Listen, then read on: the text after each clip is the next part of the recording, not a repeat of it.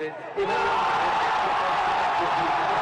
Pariser Louvre herrscht grenzenloser Jubel bei den Anhängern von Emmanuel Macron.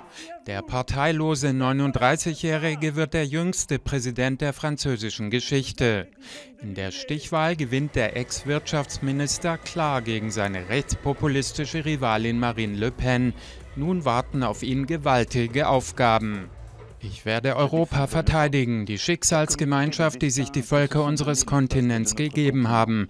Es ist unsere Zivilisation, die auf dem Spiel steht, unsere Art zu leben, unsere Freiheit, unsere Werte, unsere gemeinsamen Unternehmen und unsere Hoffnungen.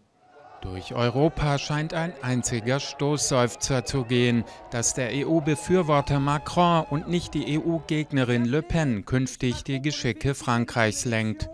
Nun muss er auch die Millionen Franzosen für sich gewinnen, die sich enthalten oder für die Rechtspopulistin gestimmt haben. Wenn man die Zahl der Enthaltungen addiert mit den ungültigen Stimmzetteln, dann hat sich ein Drittel der registrierten Wähler geweigert, zwischen Emmanuel Macron und Marine Le Pen zu wählen. Mit Reformen im Wirtschafts- und Sozialbereich will Macron Frankreich aus der Krise führen. Dabei wird er sich wohl nicht auf eine Parlamentsmehrheit nach der Wahl im Juni stützen können.